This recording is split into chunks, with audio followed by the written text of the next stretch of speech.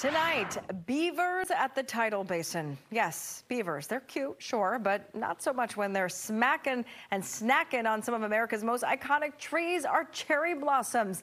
David Kaplan live at the Tidal Basin for us. David, these beavers are not playing. I mean, they're here to take what they want.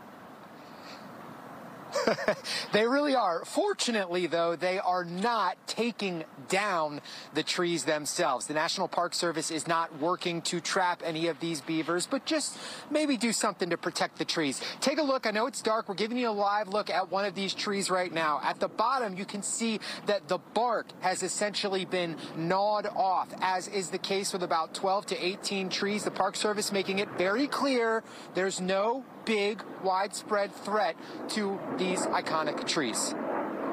They're saying that it's beavers that are chewing. No, you're joking, right? I'm dead serious. They need to have some protection to surround the trees over there.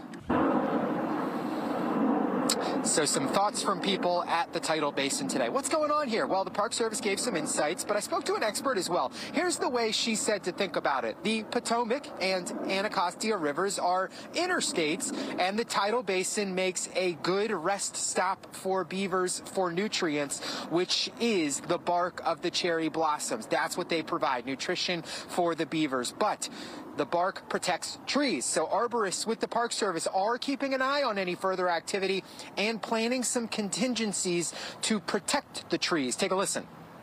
We don't want to remove the beaver. The beaver's just doing what it does naturally, but we can influence it by maybe making the trees a little less attractive or a little harder to get to.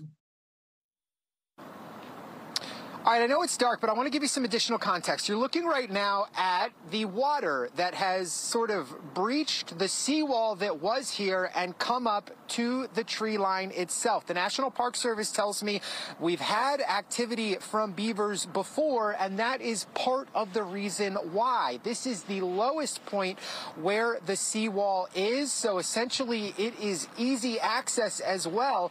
All of the trees impacted are at this lowest point of the seawall behind me. Now, the National Park Service is making plans to fix that starting next year with some construction that is going to take place. So that's the skinny on the beavers right now here at the Tidal Basin. Back to you guys.